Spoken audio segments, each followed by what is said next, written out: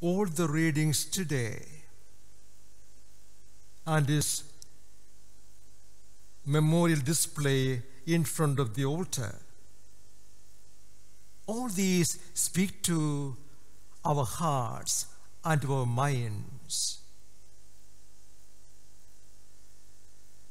Lord says, you are blessed.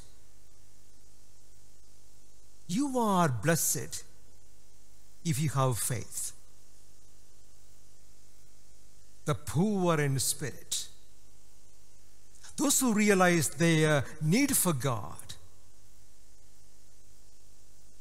that I am nothing without God, everything is from Him, everything is through Him, and I have only everything through Him, and I put all my trust in Him alone.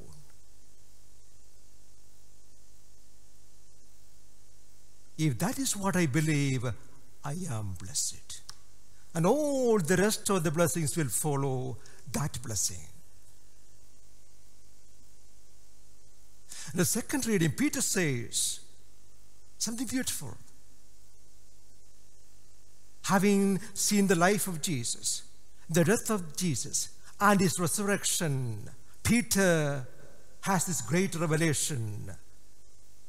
This Jesus lived, came, lived, and died for the whole humanity.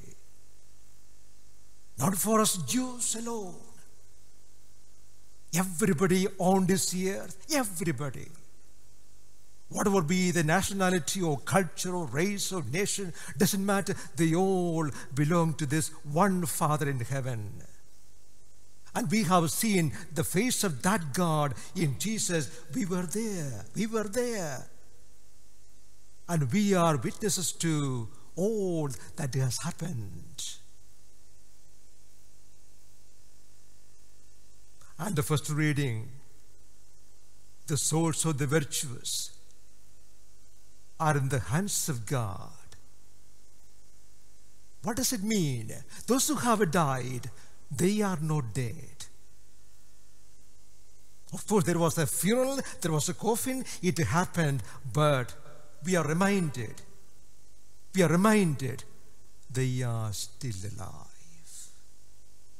Your loved ones are still alive.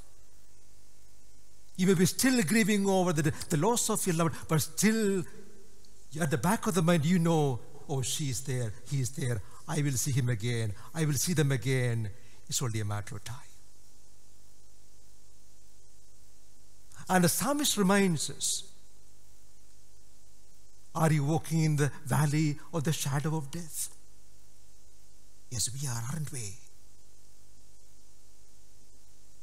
This pandemic always reminds us, we all are walking in the valley of the shadow of death. Not just during this pandemic, anytime, every time we are walking in the valley of the shadow of death. But there is a light. There's a blazing, beautiful light when we are walking in this shadow of death. The resurrection of Christ. The risen Jesus. In the light of the resurrection of Christ, we know who we are, where we are going, and what is going to happen to us beyond the grave. Doesn't St. John reminds us? We don't know how we are going to, what we are. All we know is one thing. We shall be like him. And we shall know him as he really is.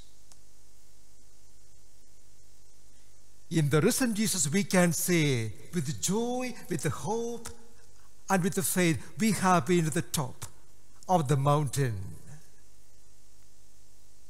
We have been to the top of the mountain. Life has been very hard. It may be going to be harder the coming days. But we have this faith deep inside of us. We have been to the mountaintop and seen the promised land. And that is our faith. And that is our hope and our consolation in every moment of sadness, loss, and pain, today and in all the days to come. God bless each one of us.